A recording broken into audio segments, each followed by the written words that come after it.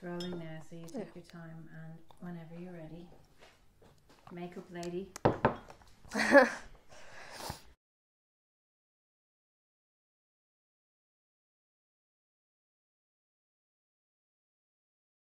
So in this video, I'm going to be teaching you how to shade.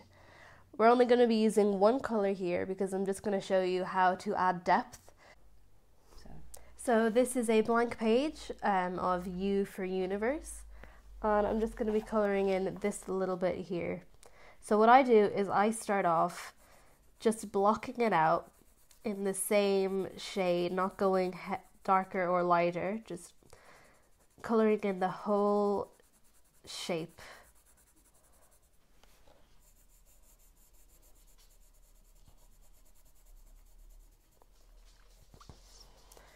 And once you've got the whole thing coloured in, then I like to find where I'm going to go darker. So for this one, I'm just going to go darker on the inside here.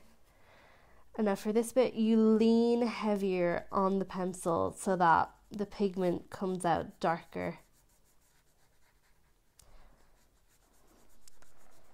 For this, we start off light and go darker so that it's easier to blend in, because if you start off dark, it's harder to go back to the light.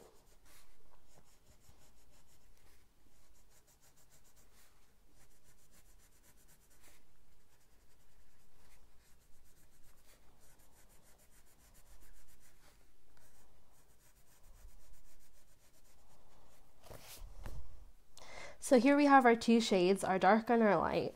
And the final step of shading is just blending them in together by creating a mid-tone. To do that, you just go over the line between the dark and the light to soften it out.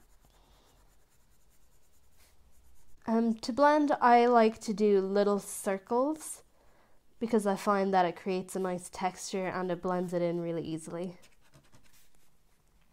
And then once you're done doing that, you might want to just go back over the dark bits to make it smoother.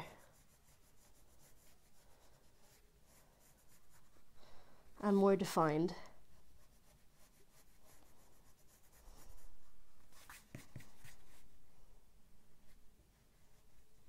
And there you go. That's how you shade with the one colour.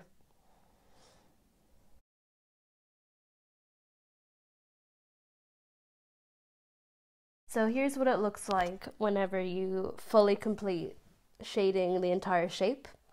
I think it gives the piece quite a bit of depth than what it would look like if you just had it coloured in normally.